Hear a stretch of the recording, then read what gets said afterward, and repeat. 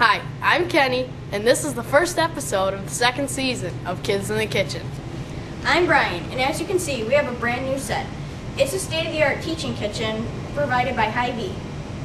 And I'm Marissa, and we'd like to thank Chuck Donnelly, the store director, and Megan Dalsing, the registered dietitian, for providing this wonderful facility. And I'm Maria Russett, and this is our executive chef, Jim Terry. So Jim, what do you think of this facility? It is gorgeous, and I can't wait to get to work in it.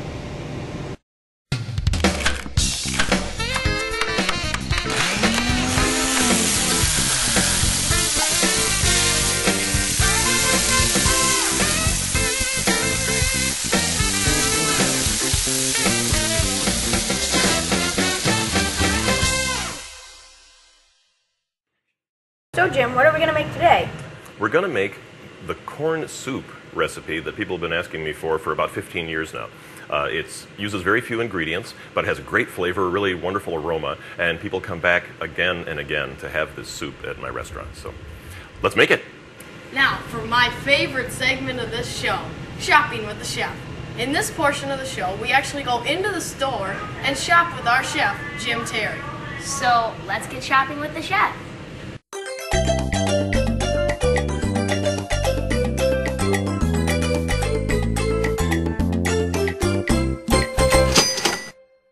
Accompanying us today on our shopping trip is Megan Dalsing, our registered dietitian. Megan, welcome to the show. Thank you. I appreciate it. We're excited to have you here at Hy-Vee. We're excited to get busy making corn soup. Which way? This way.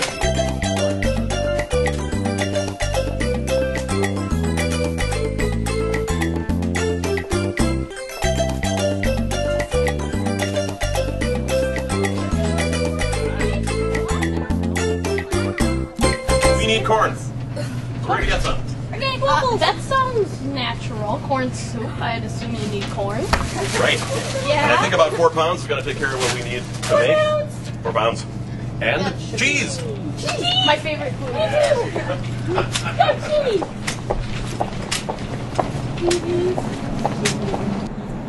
We're going to start with this mozzarella cheese from Organic Valley. This will be very nice, and this will add a little bit more richness to the soup, as opposed to just pouring in a whole bunch of cream or something like that. Excellent. In fact, let's get a little bit more just because more is sometimes cheese. better. Yeah, And we might need some extra for afterwards. Yeah. Cheese. And now it looks as though, milk. We need milk. At least a half a gallon. Let's see what we got going here. We're gonna make Yeah, we can do skim. I think 2% will give us the richness that we require without going full-blown with whole milk. Let's use this. That'll be very nice. And we need butter for the melting of the onions that takes place. And this is a fantastic, super quality butter that I've been using for well over 15 years. Organic Valley, that's up in Lafarge, Wisconsin. We happened to visit there for Garden Organic this summer. That's right, we did. That was a great trip. We learned a lot about Organic Valley, and Hy-Vee Foods, we carry a lot of Organic Valley products in our health markets. We sell a lot of them, and people really enjoy the quality and the flavor of Organic Valley products. What's the next ingredient, Jim? We need 4 extremely large yellow or Spanish onions. Onions? I thought this was corn soup. Well, it's an ingredient, it's a constituent of the corn soup that creates the wonderful flavor that delivers what the corn soup should deliver. Are they salubrious? You bet they're salubrious.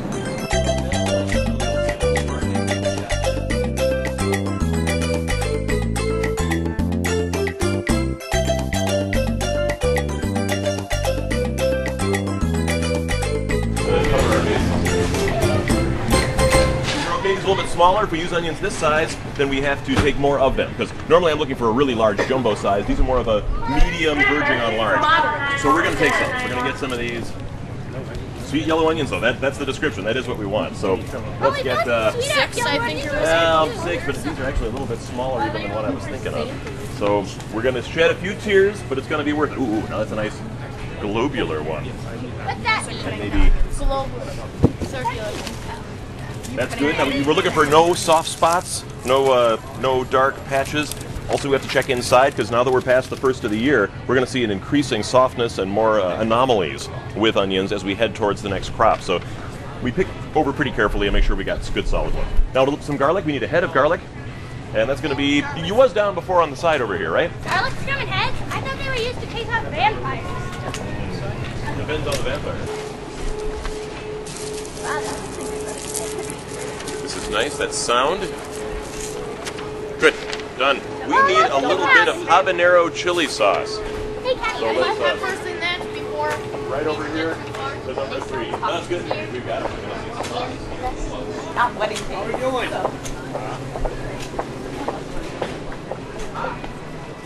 Me. Okay. We got it. Yeah, it's really hot. Yes, can we have some milk? We're going to be real careful how we use this hot chili sauce so it doesn't get too spicy. You know what can happen then. Yes. But this is a salsa that's made largely from habanero chilies, which are thought to be about the hottest chili that is made in fresh form. But they turn it into a sauce. I make my own sauce at the restaurant, which I'll probably actually be using today, but I want you to at least see that there are alternatives out in the supermarket that you can add that will fulfill the requirements of the recipe by adding something like this. 1 drop for me. A couple of teaspoons will make it happen. Those are all the ingredients. Should we move back towards the kitchen then?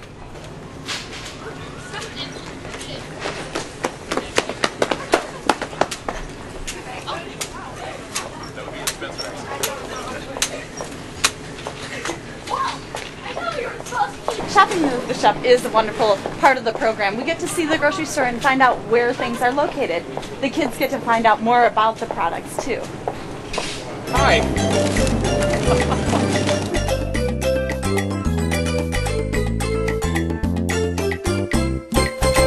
Look, the Tin Woodsman from The Wizard of Oz.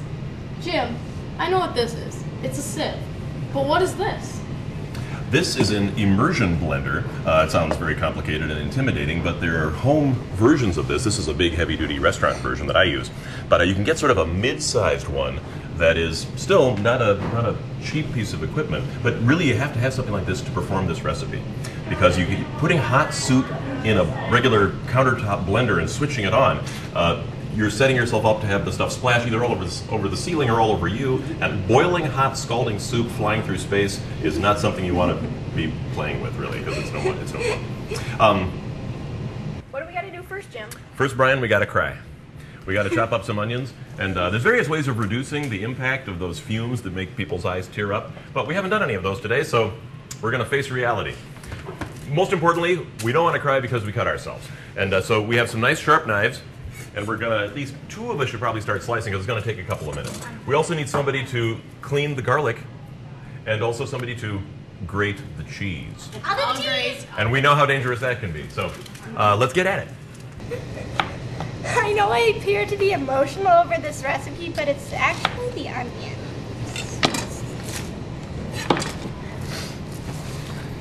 Good. Jim? Now, yes? Was I supposed to begin grading? Oh, you can actually do that over here because it's faster and easier. I mean, that's nice. That's actually overkill. This will go faster. For you. Yeah. It's delayed reaction. See that that's still there? We want that to be gone. What's this? That's a big clove of garlic. So we take off the bottom where the root is.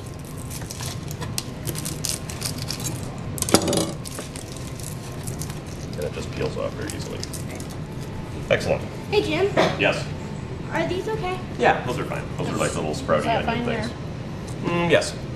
Man, onions. Sorry, pardon me. We're going to take off some of this stuff. We have some of this slightly soft, translucent exterior. Like this? Don't steal anything. Yeah, that comes off very good. You got it. And then we'll do this one over here. Nice. Okay. You ready to roll? Yes, may I have my onion? You may. It's all yours. You're good. You got. Let's just see if there any of these garlic cloves are too big to successfully. Yeah, some of these are really enormous, so we're going to just kind of equalize them a little bit by cutting them in half. Some of these really big ones. So you're kind of ballparking it, and that's one of the things about this recipe that's really useful. It's a sort of a training ground for kind of trusting yourself with recipes rather than saying it must be exactly half a teaspoon of this and you must cut these things to exactly that size and it must cook for exactly this long. The idea is to use your senses, your eyes, your sense of smell, and your tactile abilities to kind of test for texture and kind of see the way it's supposed to be. And I will show you what that is, and then by the time you're done with that, you'll know for the future. Yes, please, Maria. What's that? Tactile? That which you can perceive through touch. My eyes. But a proper definition we probably have to look up. Well, you're lucky, Marissa. You're not the one chopping the onion. It's alright, Brian. Don't worry, I won't tell anybody about this one. Well, we have the garlic and the onions. What's next, Jim? We're going to put those into a pot with some butter, and we're going to reduce them to a sloppy mass, or melt them. First thing we're going to do is use some of this really beautiful cultured butter from Organic Valley that has real flavor, but is unsalted, and that way we have control over how much salt we add to the recipe.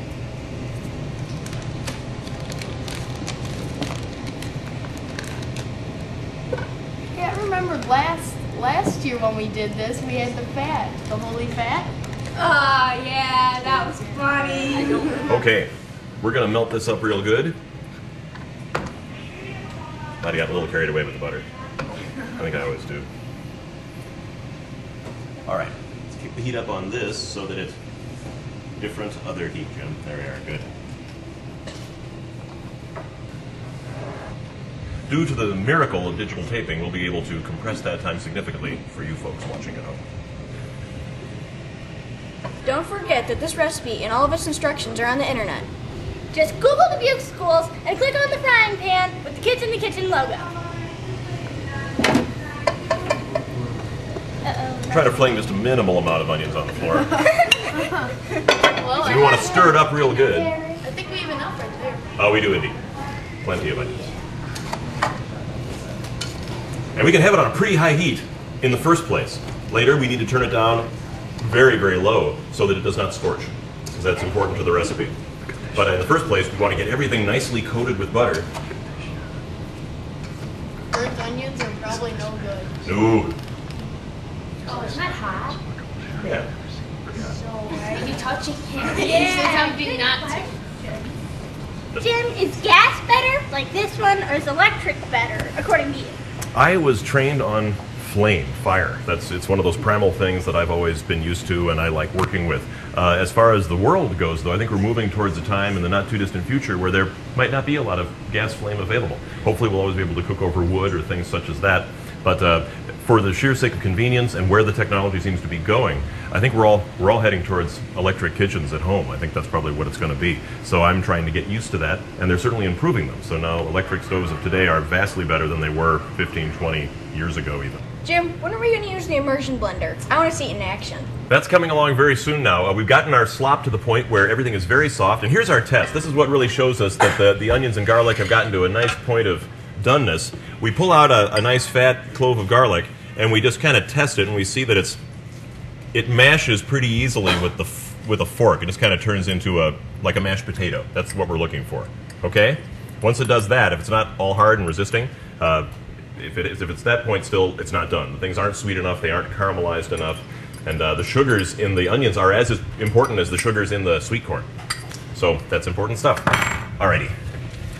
I'm getting quite redundant today, I think. Direct from the Department of Redundancy Department. There's such department as a report.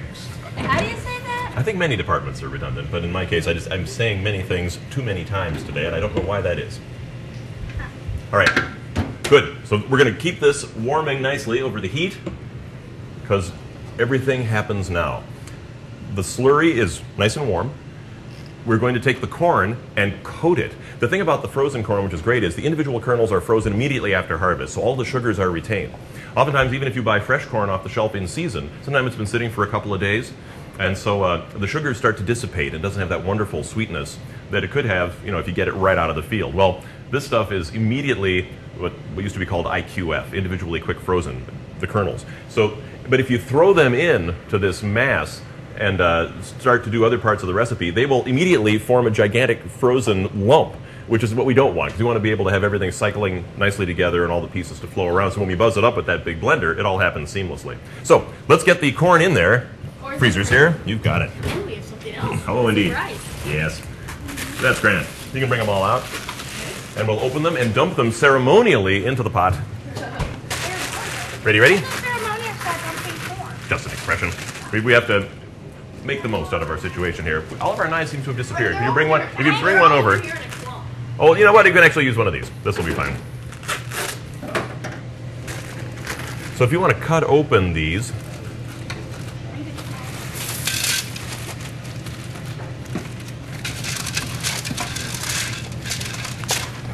Excellent.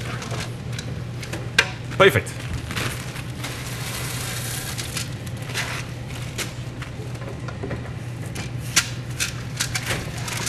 This is great. Now the onions and butter kind of coat the kernels so they won't all clump together when we pour in the milk, which is next.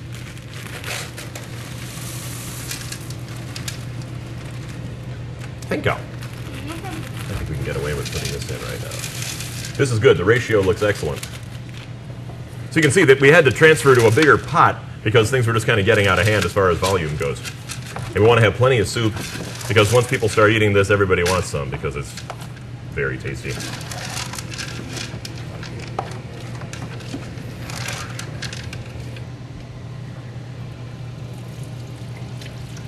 And we want to add enough milk, and this is again where our senses come into play here, rather than just, by rote measuring it out. Because there's so many variables with recipes like this, and with most real recipes in a real kitchen, you kind of got to eyeball it. So let me show you what I'm talking about. You see here, we have a good amount in there, and there's some milk, and we can kind of stir it up, but it's not moving freely. We need more milk because we want this to be a soup instead of a thick puree. So let's add a little more.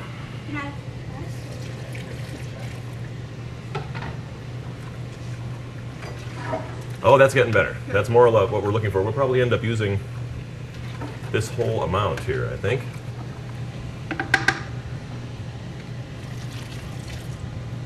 And what do we have? Yeah, there we are. Now you see how it's all kind of moving very nicely?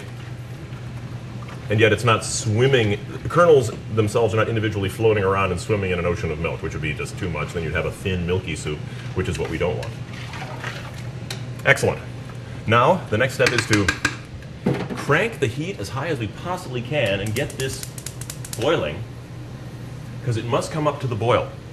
And once it starts to foam up, and only just at that point, we use the big gigantic toy there, and we buzz it up, put it through the strainer, season it with the cheese, the salt, and the dangerously hot chili sauce. Just a little bit to bring out the flavors, and we're done. And then we commence to eat.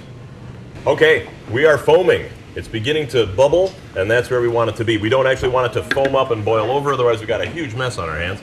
But this should work out very well. We split it into two pots to kind of reduce the amount of time it took to heat it up. So we're going to recombine, and we're going to bring out that enormous device. The big toy? We are indeed. Or its very effective stand-in. The big toy. Yep.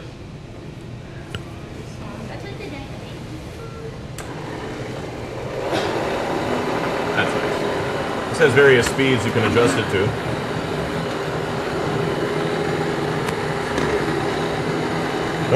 Our goal here is not only to mix the onions and garlic together, which are very soft, but to tear open the corn kernels.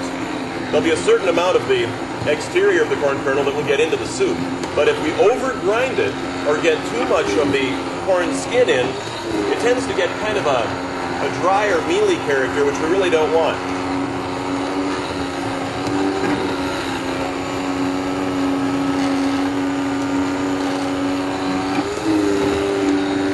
We want to make sure everything is thoroughly torn open. That smells pretty good. Yes, it does.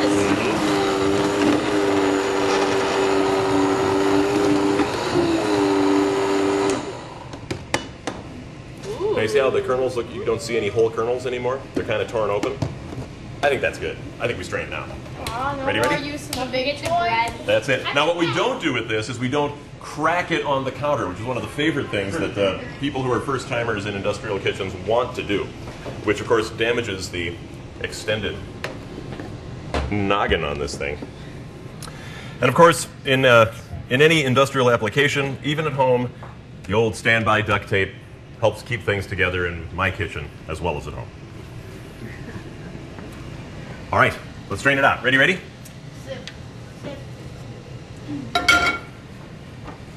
Indeed. Let's set that in there, and we're going to strain it. We're going to put a little bit in at a time.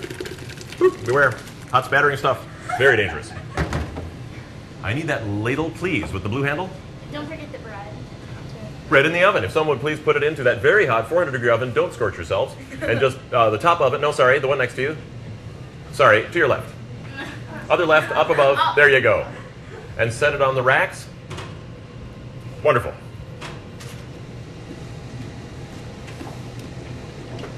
That'll get all happy in there. We'll have some nice crusty bread to eat with this.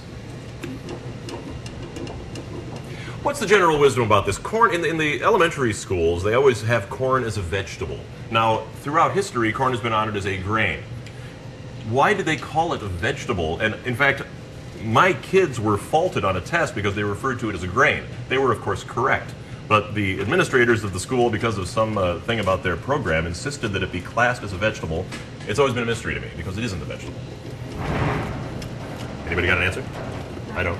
Okay, we'll have to look that up and kind of figure out why people have that stance. I mean, it's grown as a grain just like wheat or anything Absolutely. else. As we're waiting for our soup to be completed, let's go to Manners Make Magic.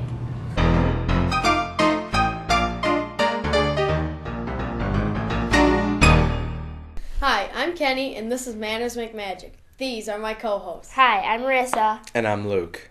Manners are important because if you have them, then people can feel comfortable. Well, how did manners evolve? Actually, some manners have been around since the beginning of time.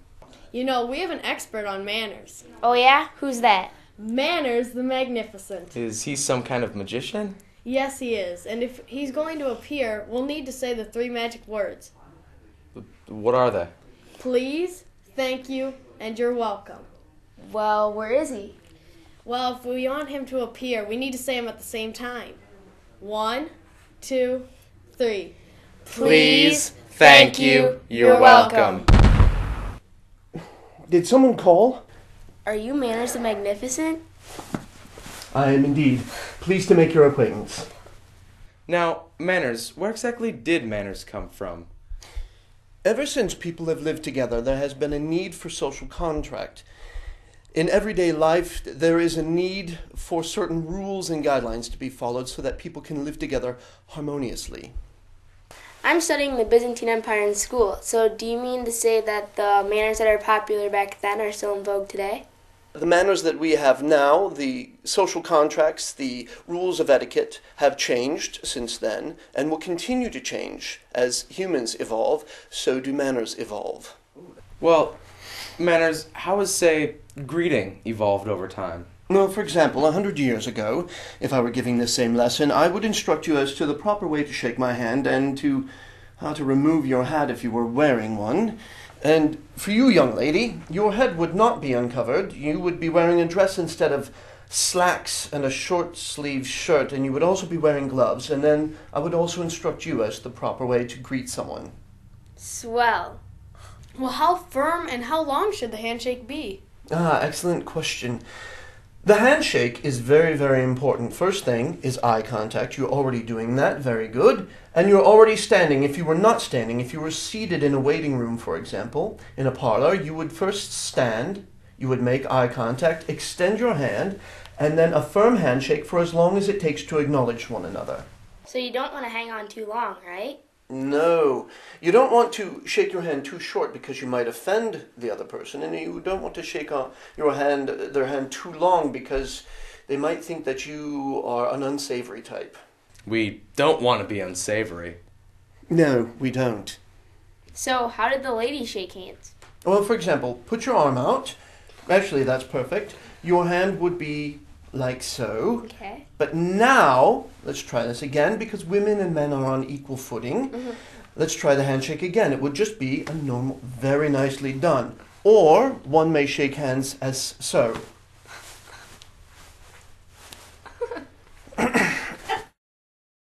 Well, the handshake's used in America, but what about the rest of the world? Do they use a handshake? Very good question. There are many countries who use the handshake, but it is a decidedly Western convention. For example, if you were living in Japan, the eye contact would not be a factor, and you would be bowing, like so. Okay? If you were in India, you might say, Namaste. The handshake is Western now, but is spreading throughout the world. Precisely. That's because as our culture is spreading throughout the world, so do our customs. Well, that's this episode of Manners Make Magic. Thanks, Manners. Thank you, young lady. And you, sir? Mm-hmm. And you, sir.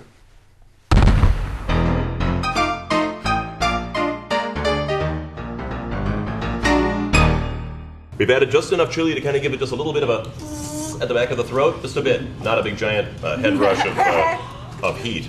But now we're adding some salt, a couple of pinches at a time, because it's very easy to oversalt something. And once it's in there, you can't get it out of there. So give that a good whisk, and I'm going to snag another spoon or two here. Taste that. There we are. How we doing? Thank you. If you'll hold for one moment. Holding. That's getting pretty good. And again.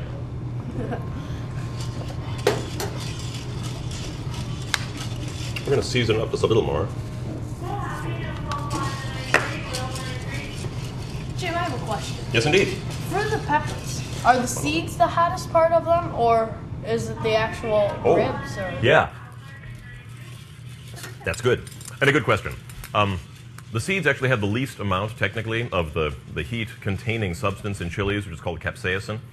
But because they are attached to the chili at the ribs, that pithy, sort of foamy white part that's inside a pepper when they're fresh, those are the highest concentration of capsaicin in the chilies, more than the actual flesh of the chili itself. So because they have that little bit attached to them, and of course when you shake some seeds out on a pizza, it does seem very hot and spicy because that stuff is attached to them. And also just the whole contact thing in storage. But that's the story. Okay, we're whisking it in. If you could put in a little more cheese. Yes. Excellent. And some more. Let's stop there, and we'll whisk it in and see what we get here. Because this enhances the flavor, but also the texture of the soup a little bit. You can see it's got a really nice creamy texture already. And all of that body really comes from the vegetables that we buzzed into it. So most cream soups are just devastatingly rich and don't really have that much nutrition in them. This is loaded with vegetables, vegetable fiber, and all kinds of goodies.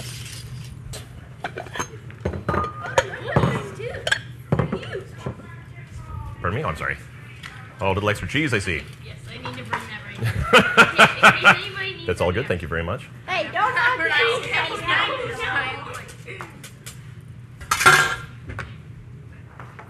Okay. This isn't terribly hot. This shouldn't hurt the countertop. Kenny, just scoot down. Oh my. You can put a little garnish in this if you want. You can sprinkle some parsley on it, or a little fine tiny dice, or a brunoise of bell pepper for some color. A lot of ways to do it. But it's also nice just to have a bowl of soup as it is. I've slopped it up real good there for you. Mm-hmm.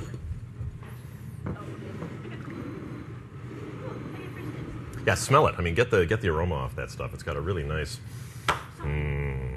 What are we going to do with the kernels? The slop, that can all be tossed out, or you can feed it to the hogs. If you got some of those out back, they'll love it. I see why they call it slop now. Mm-hmm.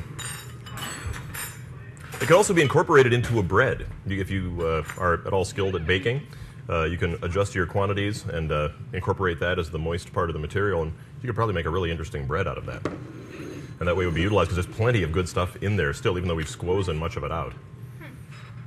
You've just given me an idea.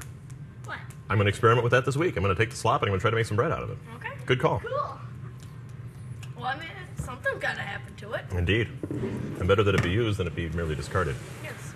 See what you think. Let me cut up some bread. I have a knife somewheres. A slicer. Here we are. I can really smell the cheese in it. That is really good. Excuse me, Maria. I'm going to jump in here really That fast. is really good. Okay, I'm gonna. Yeah. Try it. See what you think. Have we got a spoon? That's great. That's good. That's really good. Wow, this beats my mom's food. Uh-oh. Edit that out. That'd make Mom very unhappy. Any questions that you'd like to ask Jim, ask him now. Ready? Go. How again do you get to the website for this recipe? This has been a wonderful first episode of the second season of Kids in the Kitchen. I'd like to thank my co-hosts, Brian, Kenny, and Maria. I'd like to thank Megan Dalsing for taking us shopping. And I'd like to thank Jim Terry for being here and for the extra cheese. Thanks, Jim. And that's it for the first episode of the second season of Kids in the Kitchen.